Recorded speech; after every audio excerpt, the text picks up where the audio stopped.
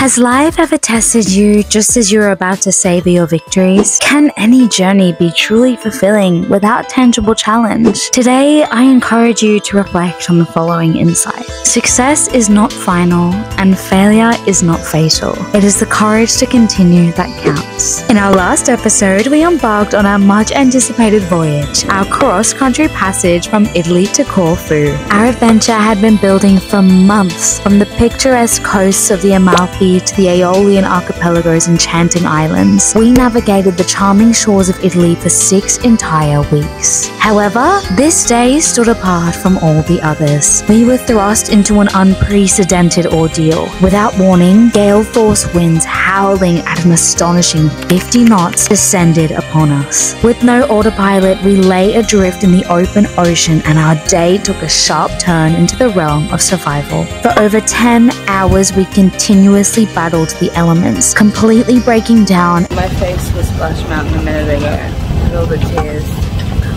And building ourselves back up again. I've accepted that we're literally surfing in a boat as we experience the scariest sail and day of our lives. If you're new here, don't forget to like and subscribe if you haven't already. Your support helps us greatly and means the entire world to the Trinity crew. And for those returning viewers, we can't thank you enough for joining us once again. Today, we return to our regularly scheduled programming and begin our short voyage to the island of Corfu itself. We set sail early as another front of dangerous weather continues to tail us. And while we gain a lot more resilience, perspective, and mileage, we lose quite a bit on the way too. Honestly, stranger things have happened. Worse things have happened. Will Trinity and her crew make it safely to Corfu in one piece? Join us as we traverse the aftermath of last-minute moorings and the effects of persistently inconsistent weather patterns. Without further ado, let's dive right in and escape the ordinary together. I've come to the conclusion that the boat is cursed. Just woke up after that really intense day yesterday that you all witnessed. Pulling up to leave this anchorage now in the morning. And what happens? The anchor chain's getting a bit stuck, you know, getting put in a bit reverse, you know, it's okay. And then all of a sudden the chain starts coming up at a pretty fast speed and I'm like, oh fantastic, it's working. But it felt a bit light and I was like, nah, it's surely not. Chain comes up. What's not there? The anchor! The anchor is gone. We have lost the anchor to the bottom of the sea. Honestly, stranger things have happened. Worse things have happened. We have a spare. We have a spare. Do we know how to attach it? Let's go have a quick look before we leave. Oh. Yeah, are you ready? You ready to see? Where is she? Because she's not there. She's somewhere in there. But you know, we're going to a harbour because we have some crazy wind today.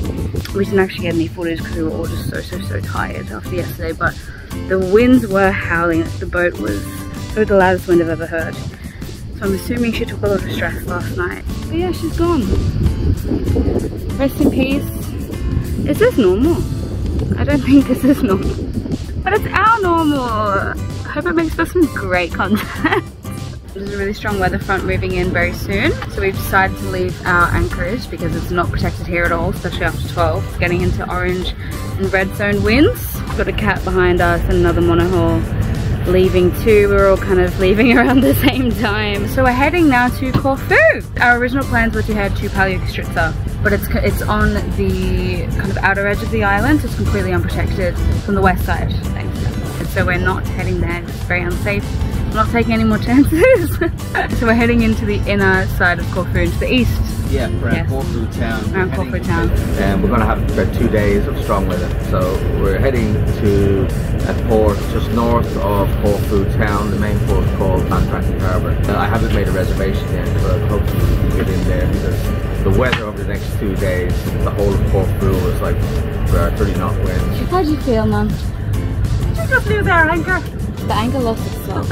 It was gusty through the night. I woke up about 3 times. Gusty. The boat was going round in circles very quick. Pin, there's a pin. Yeah. A shear pin. I'm sure you'll see that. As long as you don't get caught, it means the pin will break. Over the chain. So the anchor's on the floor. So I think when we buy a new anchor, I'll actually get a float for it as well. Yeah. Luckily you have a spare. And luckily we have the opportunity to head somewhere now where we'll have safety. This was everybody's temporary safe haven after yesterday's happenings with the weather. And we're going to make sure we're not heading anywhere towards where the fires are in Corfu. Are there fires in Corfu? Yes. Happy days! After the dramatic events of the previous day, we found a temporary sanctuary in the first anchorable spot we could locate. Although it provided a measure of safety compared to the open sea, it still remained relatively exposed. As an angry 30-knot weather front loomed on the horizon, we knew it was time to move on. Our destination? Corfu, a 4-hour voyage from our previous night's safe haven. Nestled in the Ionian Sea, Corfu, also known as Kerkyra, is a sailor's paradise. Its strategic location near Italy and the Greek mainland has made it a hub for sailors, welcoming them with warm winds and crystal clear waters. The town of Corfu boasts a captivating blend of Venetian, French, and British architectural influences. Its Old Town, a UNESCO World Heritage Site, showcases elegant pastel-colored buildings with wrought iron balconies and narrow cobblestone streets. The island's lush landscape also adds to its appeal. With its ideal location, historical charm, and a unique blend of architectural styles, Corfu remains a top destination for sailors and tourists alike, all looking to explore a place where the past marries breathtaking sea and landscapes. Still feeling the tremors of the previous day's ordeal, we were eager to properly embrace Greece after months of anticipation. Our excitement surged as we approached Corfu, eager to find a safe harbour and discover the unique charms of the town itself. Stay with us as we check in on the crew during this short journey to the mainland. Oh, back in Greece for 1 minute, my hay fever's already back. Seriously. Stay away from those bad boys. It's so weird to be in another country without having taken a flight, isn't it? Yeah, it doesn't feel like we are. We're just deliberating as to whether or not we need to check into with Greek customs. We are European citizens though, so... We're not allowed to passport to people not because we've got our European one. Yeah, we've all got our Irish passports, so... highly unlikely, but we will just double check, of course. We don't want to be breaking any rules. Yeah, I'm just going to hit a marina for safety, and we need to get all the salt off the boat. Yeah, she's very salty after yesterday. Ooh, tiny wave. Baby wave. So you can't really see over there, but it's the outline of Croatia and Albania. It goes for miles and miles and miles. That's on our port side. And on the starboard side is Corfu! We also just heard this morning about the fires that are in Corfu that we hadn't heard of, and we can kind of see them there in the distance. Feel happier to be going in somewhere that will give us some shelter for a night or two. It's kind of on the side where we were heading towards for Thursday and Friday, and anyway, really had wanted to go to Patio because Patio Strips is the place where Martin and I had our very first holiday. And I was younger than Taylor, I was actually 19. So we'll get into the port for around maybe 4ish, but the guy had said we need to be in there before 5. So they're obviously getting ready for the winds, because it will still have some effect, but they're a lot more protected because it's on the west side. On the east side. Oh, sorry, east side. Yeah, Patio's on the west side, it's going to get pummeled out. Anything on the west is going to get pummeled.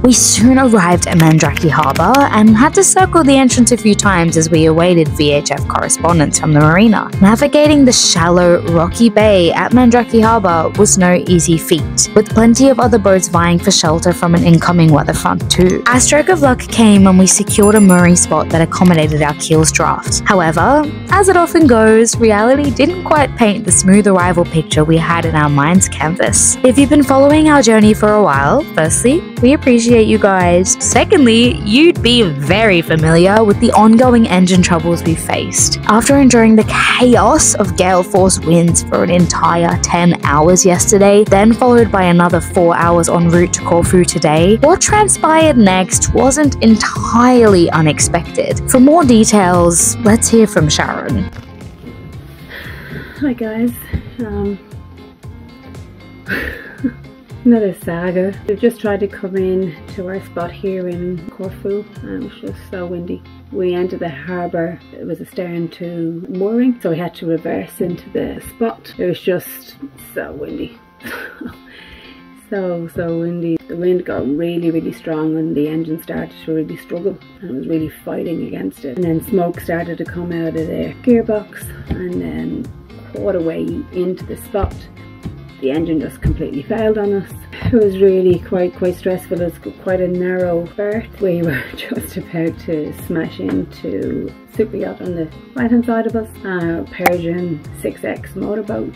It's not that I know a lot about them, but they're worth a couple of million. Luckily their crew were actually on board, so a couple of kind of, you know, big men, and they were literally like pushing Trinity away from their yacht. Yeah, it was kind of really crazy. It all happened so quickly. It's kind of very hard to recount kind of everything that happened. Luckily it wasn't a complete disaster. Taylor was running around with one of the fenders and, like, you know, keeping us away as much as she possibly could. The harbour master was really calm. He got Martin to throw some lines, so they secured Trinity as quickly as they could, because with no engine, nothing, air thrusters, everything, nothing working. So really quite stressful, but in the kind of crossfire of it, at one point our stern hit off the Persian's anchor at the front and we lost our San Marino flag. Yeah, the one that took us a couple of months to get, and literally that's all we're left with from it.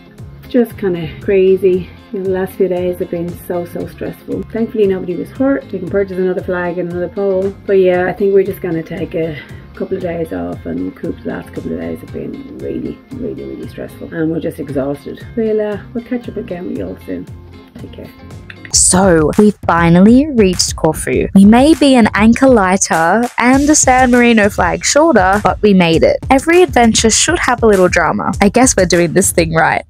Join us next time as we finally indulge in the beauty of Corfu town and allow ourselves some well-deserved mental and physical rest. We've earned it, and so have you guys. I think we've all witnessed enough stress these last few episodes to last us all a lifetime. Are you ready? We can't wait to escape the ordinary with you. See you there, guys.